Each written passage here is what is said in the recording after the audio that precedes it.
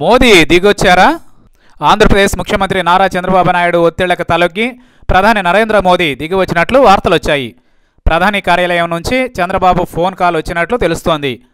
ప్రధాని నరేంద్ర మోదీ ఆంధ్ర రాష్ట్రానికి రావాలని అనుకుంటున్నారని, ప్రధాని స్థాయిలో ప్రారంభించాల్సినవి కానీ శంకుస్థాపనలు చేయాల్సినవి కానీ పనులేమైనా ఉన్నాయా అని పీఎంఓ కార్యాలయం ఆరా తీసినట్లు చెబుతున్నారు.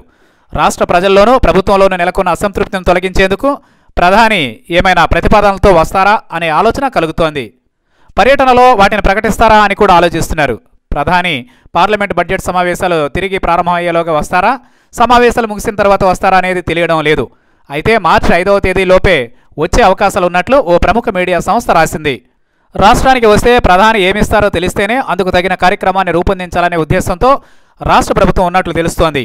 అమరావతి శంకుస్థాపన సమయంలో మట్టి, నీళ్లు మాత్రమే తెచ్చి ప్రధాని తీవ్ర నిరాశకు గురిచేశారు. ప్రస్తుతం ఆయన రాష్ట్రానికి వచ్చి ఏమీ ప్రకటించకుండా వెళ్ళిపోతే ఫలితం ఉండదని చంద్రబాబు అనుకుంటున్నట్లు తెలుస్తోంది. ప్రధాని రాష్ట్రానికి జరిగిన అన్యాయాన్ని ఎలా సరిదిద్దుతారు, ఎంత సహాయం చేస్తారు, ఎలా ఎప్పుడు వస్తారనే విషయాలపై స్పష్టత తీసుకోవాలని చంద్రబాబు అనుకుంటున్నారు. ఆ తర్వాతే అధికారికంగా మోదీకి ఆహ్వానం పంపాలని ఆలోచిస్తున్నట్లు వార్తలొచ్చాయి.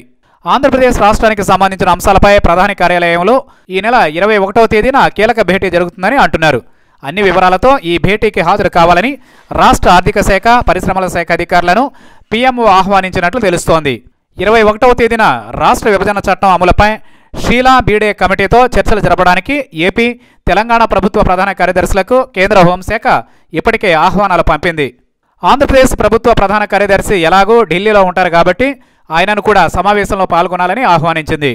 ప్రత్యేక ప్యాకేజీలో భాగంగా రావాల్సిన నిధులు, రెవెన్యూ లోటు భర్తీ, పారిశ్రామిక రాయితీలు, రాష్ట్ర విభజన హామీలపై పీఎంఓ అధికారులు చర్చించే అవకాశం ఉందని కేంద్ర ఆర్థిక మంత్రి అరుణ్ జైట్లీ చెప్పారు.